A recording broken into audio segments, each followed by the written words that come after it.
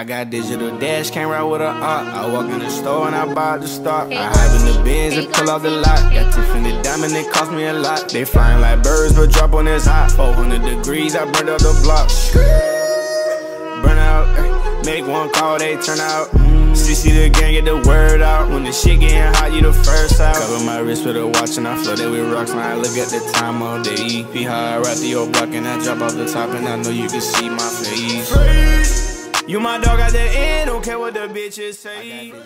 Yo, what's up to YouTube? It's your boy Fitz back with yet another video today. I'm coming to you guys with the best slasher build in NBA 2K21. Now that name might be a little bit, you know what I'm saying, might mess you up on what this build, you think this build can do. This is like the build from last year that was an inside-out playmaker, offensive threat, scoring machine, anything like that, man. This build is a build that is going to be by far the most fun build to play with in this game. You can get contact dunks, you can shoot on it, and when I say you can get contact dunks, you get the ability to unlock the contact dunk packages. You can get sharp takeover on this build. You can actually shoot really good on this build. You can speed boost on this build, and you can actually play defense on this build. This is a build that literally can do it all.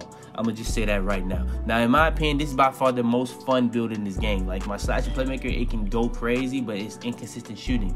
But if I go on a play shot, it's gonna be able to go crazy on shooting, but it's inconsistent in the paint. So this is a build that's gonna be able to do everything: defense, shoot, speed boost, and get contact dunks. So yeah, I'm gonna be showing you guys exactly how to make it from the height, weight, wingspan, all the way down to the position, pie charts, attributes, all the way down to the best takeover and the best bad setup. So yeah, man, without further ado, let's go ahead, hop straight into it.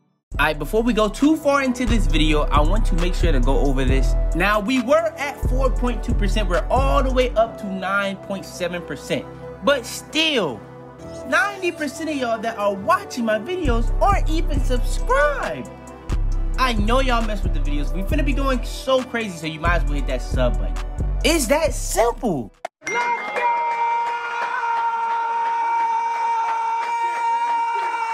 Alright, so first things first is going to be the position. The position you want to go with for this build is going to be at the point guard position. You make it at any other build, you won't be able to get dimer and floor general, so you're ever going to make it at the point guard position. Alright, next is going to be the pie chart. Now, they have a lot of different pie charts that's very similar to this. You got the shooting and finishing. That's kind of like how you made it last year if you want to make an inside-out playmaker or offensive threat. But this year, if you want to make it that way and be able to get contact dunks, you have to go shooting and finishing, but you're only going to get finishing Hall of Fame badges. Alright, next is going to be the physical profile. So for the physical profile, you want to go with speed pie chart. That's just that simple. You don't want to go with anything else on this build. Alright, so for the way I made it, I want to be able to get more defensive, but the way it's known to be made is you're going to get 17, 17, 15, and 5. I don't really need that extra badge upgrade on my playmaking, so I just went with 14 so I can actually be able to have that extra defensive badge upgrade. So for the 17 badge upgrades for the finishing, we have close shot, driving layup, driving dunk, all being max, and then we have a standing dunk of a 38. Then shooting, we have three-pointer, mid-range, free throw, all being max. Then we got a 64 post fade. Then when it comes to the playmaking, we got pass accuracy, ball handle being max. Then we got a post move of a 35.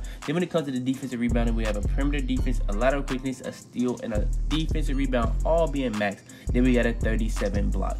Now, depending on how you play, you can put that up on offensive rebound, you can put that up on interior defense, but I didn't put it up on interior defense because when you go down in weight, your interior defense is going to go down either way, so you're just going to be wasting those 5 attribute points or 10 attribute points in my opinion. You can go block or offensive rebound depending on what you think is going to make the bigger difference. 37 block, 38 offensive rebound. If you think that's going to make a big difference, go offensive rebound. I feel like I probably should have went offensive rebound because I like getting more boards. The higher your rebound it is, it's going to make it easier to do that. And if you go higher and up in weight, it's going to actually go higher than 38 and 37. So I want that to be known. But yeah, that's just ended up being what I went. I went block, but you can go rebound. I wouldn't go interior defense because that's going to go down all the way again. So yeah, but yeah, it ended up coming out with 17, 17, 14, and 6. Alright, next is going to be the body type and the height. Now the height, I went with a different height than what usually people go with because they changed like the way you get pro dribble moves. So I just want to make sure everybody understand that. But the meta height is going to be 6'4". But the body type is very interesting. You can go skinny, you can go thick. It really depends on you. I went compact because that's like the most swole compact you can go, or like the most swole skinny you can go. And then I went 6'5" for video purposes. But the best height for this build is 6'4". If you want to be able to momentum and speed boost without having takeover, if you want to be able to do that all off rip, at 6'4", at 99, you can do momentums off rip, and you will be able to like have the highest tier of speed boosting. But at 6'5", you can have the highest tier of speed boosting off rip at 99, but you just won't be able to have the momentums off rip. Like if you want to do momentum crossover and stuff like that off rip, at 99, you won't be able to do that. You have to have like a little bit of your takeover meter to be able to do that off rip. So yeah, the height I went with for the build video is 6'5", but the best height for this build is 6'4". I just want that to be known. Alright, next is going to be the weight. So for the weight, we actually ended up going with 179 pounds. But what I really did was I went all the way down on my weight until I stopped losing, you know what I'm saying, until I stopped gaining on speed. Then I went back up so that I would lose as little bit as possible on interior defense and strength. So that's a very big deal. Like I said, the reason we didn't go interior defense is because it's going to go down either way. And if you go up on it, it's going to go down even more. The only reason it only went down one is because we didn't touch it. So I just want that to be known. But yeah, that's the way we ended up going with on this build. Alright, next, this is going to be actually one of the most pivotal parts of this video. If you're not paying attention right here, you're going to miss a pretty important part. So right here, no matter if you're 6'4" or 6'5", you want to go up in wingspan, because if you go up in wingspan this year, you're not just gaining stuff on defense, you're actually going to be gaining stuff on your finishing. So that's going to actually help you to get contact dunks, the ability to get it at like 96 or 97, because you're going to be getting +1 at 96 and +2 to all your attributes at 97. So for the way we making it, you're going to be able to get all the contact dunks at 97. But we aren't going max wingspan. We're going 2 notches down from max wingspan so that we can get a certain takeover. So if you want to be able to get sharp takeover on this build, you have to go 2 notches down on wingspan, whether you're on a 6'5" or a 6'4". I just want that to be known. Alright, and next is going to be the takeover choice. So there's a lot of takeover choices you can go. Now, if you have finishing Hall of Fame badges, if you have contact dunk packages equipped at all, you probably know by now, you don't need slasher takeover at all this year. Like, slasher takeover is just overkill on the contact dunks. Now, if you have it, you're going to be pretty unguardable when it comes to like driving when you have slasher takeover, because you're going to get a contact dunk every single time. But this is a build that can get contact dunks, that can speed boost, that can play defense, and it can shoot. But the only thing about this game is you want to be able to reach certain tiers when it comes to shooting. So you have a 77 3 ball, as you can saw when it came to going up in wingspan, it negatively affected your 3 ball. So when you got to 99, you're going to be able to have an 81 3 ball. But the one thing that makes sharp takeover so much more important than all these other takeovers is because it gives you +10 to your 3-pointer when in takeover. Slasher takeover gives you +5. Shot grader takeover gives you +5. Playmaker takeover gives you +5. Now, if you don't go sharp takeover, the best one I would say is definitely going to be Playmaker takeover, because how overpowered that is right now. But sharp takeover is the takeover we ended up going with on this build, and the build comes out as a slasher build similar to Steve Francis, John Morant, and Jamal Murray. This is a build called slasher with sharp takeover. Just think about that. That's a glitchy build. People are not going to know how to guard you at all. Alright, next, hopping into the best bad setups for this build, we're going to start off with the finishing. So we got Slithery Finisher, Contact Finisher, Giant Slayer, Relentless Finisher, and Showtime. I'm going to start off with the badge that people are going to be like, why would you put that on? Showtime is actually one of the most overpowered badges in the game. It's kind of like how Heart Crusher was, but Heart Crusher got nerfed. This didn't get nerfed. What this does is anytime you go for a contact dunk or a flashy dunk, any type of lob dunk, you're going to be helping your teammates takeover meter. So you're going to give yourself takeover, and you're going to be giving your teammates takeover. Depending on how high Showtime is, the more takeover it's going to give to your teammates and yourself. So that's an important badge. Giant Slayer, another important badge. This is going to be reducing the shot contest on every single time you go for a layup or a dunk. So what this actually does is it makes you do more layups but in reality, you're gonna get contested way less. So in reality, it's gonna help you if you have on badges like Slippery Finisher to dunk more and Contact Finisher to get more contact dunks. So if you go into more contact, it's gonna be making you be able to finish your contact dunks a lot more, making you not miss them as much, if that makes sense, because you're not getting contested as much. So it's not like the defensive like prowess of the person that you're dunking on is not going to be nearly as big of a deal, if that makes sense. Relentless Finisher is a badge that's going to help you dunk, layup, make lobs, get contact dunks at an even higher rate, especially when fatigued. Some people have been commenting on my videos saying that badge doesn't work.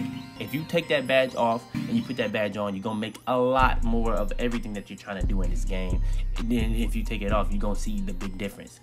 Then Contact Finisher, that's just a badge that's going to help you get a lot more contact dunks. As you get contact dunks packages, that's going to be 20%. Then you go bronze, that's 35%. Silver is 50%. Then you got 65% at gold, and that 80% that would be Hall of Fame. That's what we have on. But that also has a negative thing to it. It's going to be creating contact in any type of situation. So if you go for a layup, it's going to create contact. You go for a dunk and you don't even get a contact, it's going to create contact, which can be bad for you, which can help you miss that. So what we go with is Slippery Finisher, which is the best finishing badge in the game. That's going to be getting you the best animation possible every single time, and it's going to be creating more opportunities to get more dunks, and it's going to be making your dunk frequency tendency a lot higher. If you put this badge on, you will see the difference that it makes, and it cancels out all the negatives that Contact Finisher has. So yeah, that's the best finishing badge setup for this build. Alright, next is going to be the best shooting badge setup for this build. So I went with a little bit different of what I have been using because they've nerfed a lot of badges, like difficult shots that got nerfed.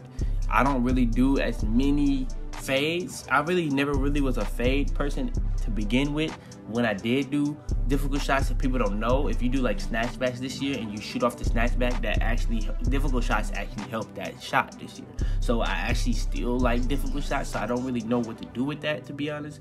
But since we only had 17, I did go Hot Start. If you don't know what Hot Start does, that's one of the best, most underrated badges this year. Off the rip, it makes your shot percentage way higher than normal. But if you make that shot, it's kind of like Green Machine. So Hot Start, the more shots you make off rip, the higher percentage to make that next shot and the next shot and the next shot. And it's going to be making it easier to green and green and green. But as soon as you miss, the badge does nothing. So if you're playing 5v5, it's not really a good badge, to be honest. But if you're playing like Park or something like that, where you don't really want to miss at all, Hot Start is a great badge for you. Then when it comes to badges like Deadeye is a very important badge when it comes to cancel out closeouts. So sometimes you probably see your meter not be nearly as big when it comes to like the yellow points of your meter. Or you sometimes see that you're not greening certain shots when people are closing out. That's because you don't have the Deadeye to make your green window be able to stay the same no matter when people close out, and it's going to be helping people get easier contests.